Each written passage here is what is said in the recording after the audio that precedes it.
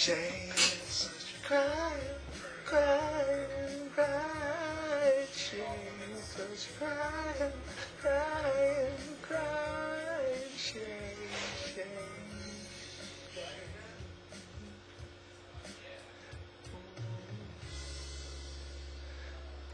Oh my God. Well, I'm going to explain something.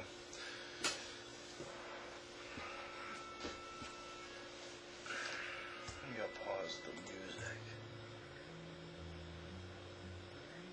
In between dreams, he says. Jack Johnson.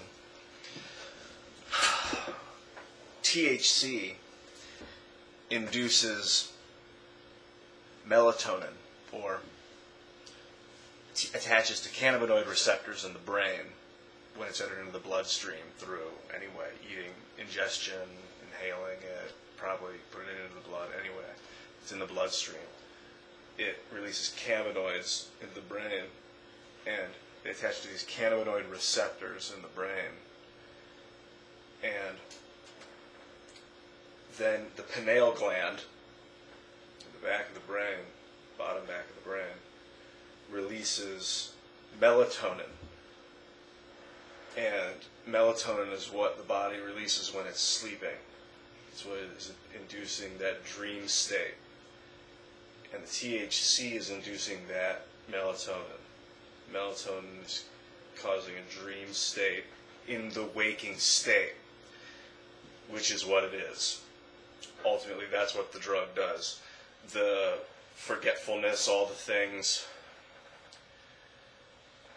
that's all a day thing.